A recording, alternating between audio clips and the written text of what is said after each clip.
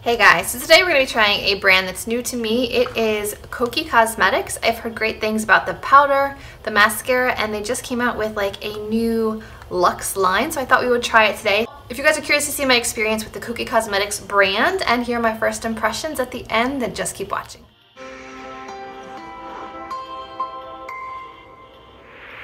Okay, so first thing I have here is the Full Cover Foundation. It looks like this. It's a glass bottle. It's very luxe for the drugstore. I picked mine up at Rite Aid. Has a pump. So let's see what the shade looks like. I have the shade 20W. Looks like it might be a little bit light for me, but that shouldn't be a problem. I can always bronze. As usual, I'm going to apply half with a sponge and half with a brush. Okay, going in with the sponge.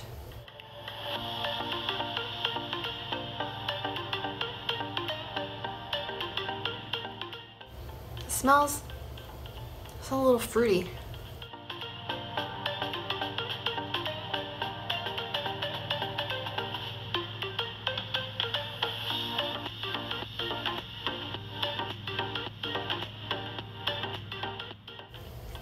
So far I've used 2 pumps just on this part of my face, so it doesn't seem to go very far.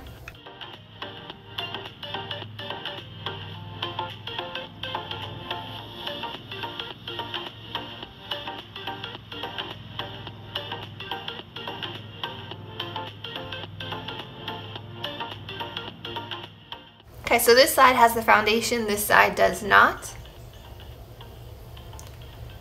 I would say it's a nice medium coverage. I would say as of right now it's looking satin, but I have a feeling it's going to dry down matte, just the way it feels right now. So we'll give this a second to set and we will do the other side with the brush. Okay, I should have mentioned this on the bottle. It says a full coverage lightweight foundation that delivers seamless matte complexion that, it's hard to read this, it's metallic writing, that will last all day. Warning, do not use on damaged, broken, or irritated skin. Shake well. Whoops. Let's try the second half with a brush. And this is one of my Sonia Kashuk foundation brushes.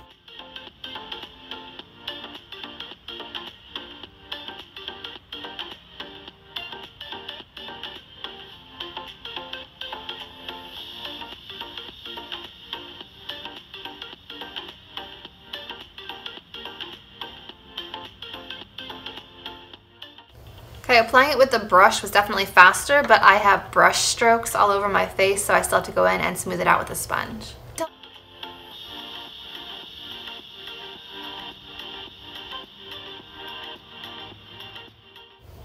I can tell already that I'm not going to like this foundation. It's making my lip area look very cakey. I'm not sure if you can see it around here, but you can really see the makeup sitting. Just looks very heavy. Looks very heavy and cakey here.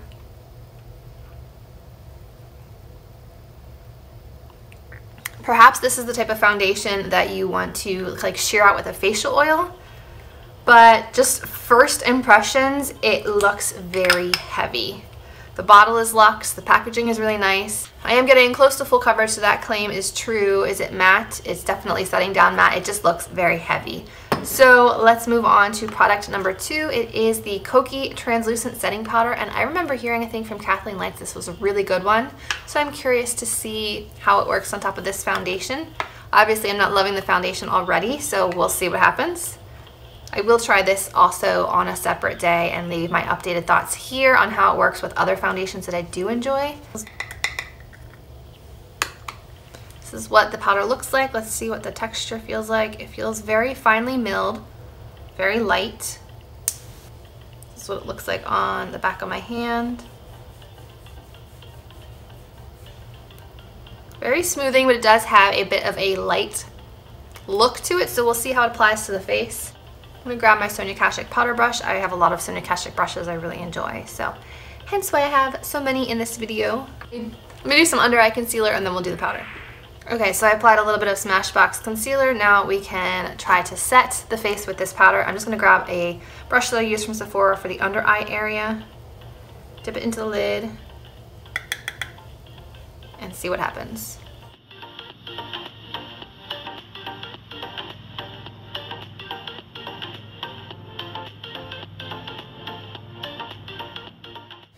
And I'm going to grab a larger powder brush for the rest of my face.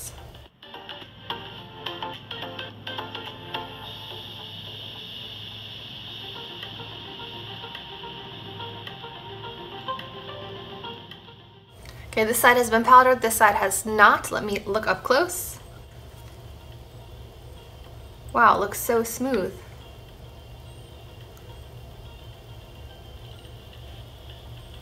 It feels really soft. Especially right here, it feels like poreless, velvety soft skin. So since one side is set, let's do a flash test and see if there's a difference from side to side.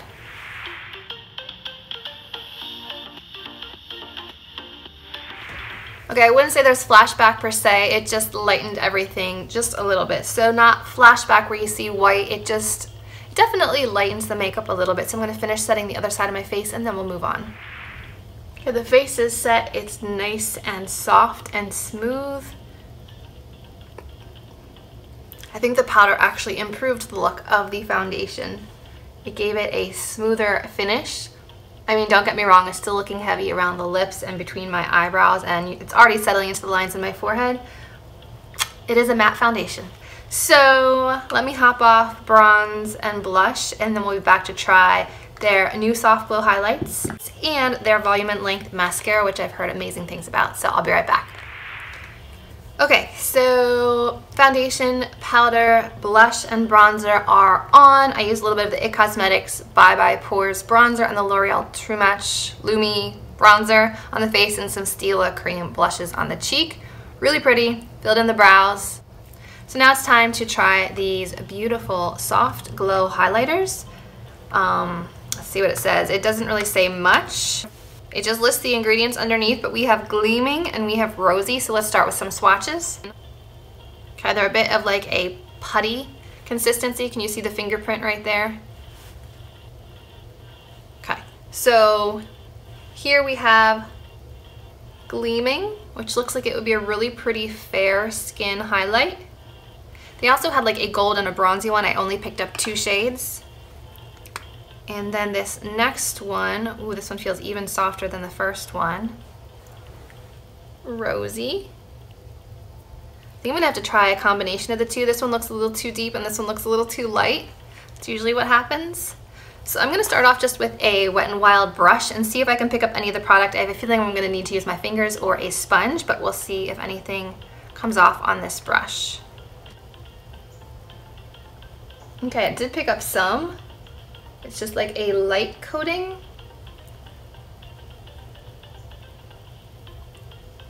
The color doesn't look to be too dark, so that's good. I'm not really getting enough impact with this. I'm gonna grab my sponge that I was using, dip it into the highlight, and see if that will work better.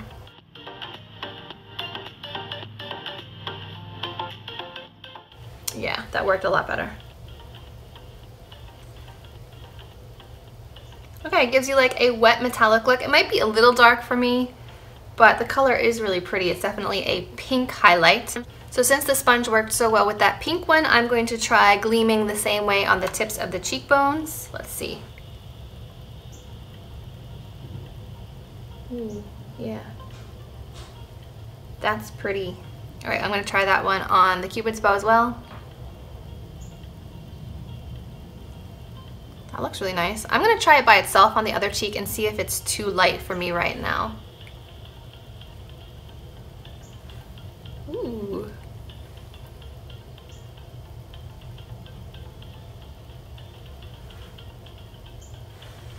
I don't think that's too light. It kind of gives me like a wet glossy finish. That's pretty. I'm gonna add just a little bit of the pink right underneath.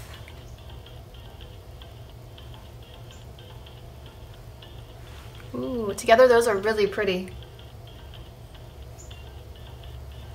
Let's try the bridge of the nose.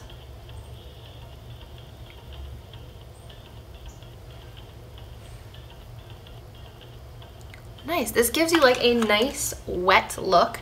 It's not glittery. It's not too metallic. I feel like you can probably buff it down to make it even more natural. Really pretty. So let me hop off, do some eye makeup. We'll be back to try that mascara. Okay guys, so the eye makeup is done. I'm playing with some new liquid glitter shadows. So now we have this Kokie mascara. It says add drama and length with one mascara. The tapered brush adds dimension and reaches even the smallest lashes to create long, defined, voluminous lashes. It's smudge proof, 0 clumps, and adds length and volume. So this is what it looks like. Let's give it a try. Okay. This is what the wand looks like. It's not a super fluffy one, which is what I was expecting. It's just like a slightly tapered wand. It looks like it has like the hair-like bristles, so not plastic. So let's give this a try. I'll zoom you in and let's give it a try.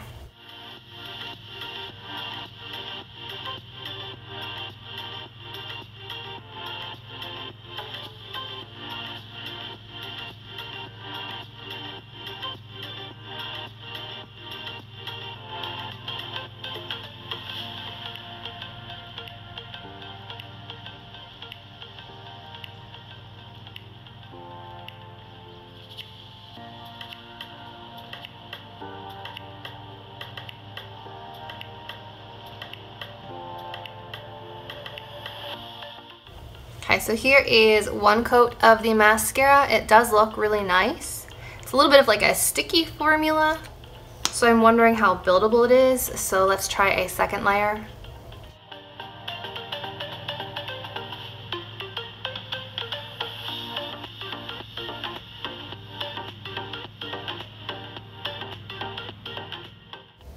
That actually builds quite nicely. It almost looks like I have shorter false lashes on right now. So far, so good. Do you think it's pushing my luck to try a third coat? Let's try.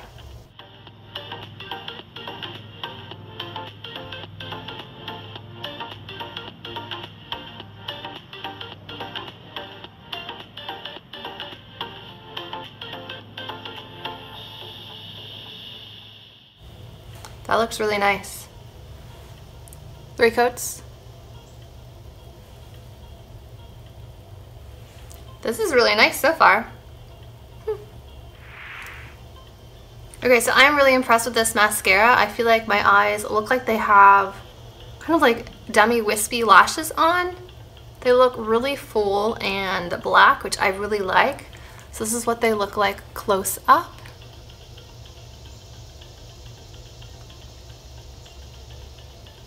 I really like the mascara so far, so we'll see how well it wears during the day. Alright, let's do the wrap up of the products I tried today. The foundation is a little too cakey for my taste. It is matte, it is fairly full coverage.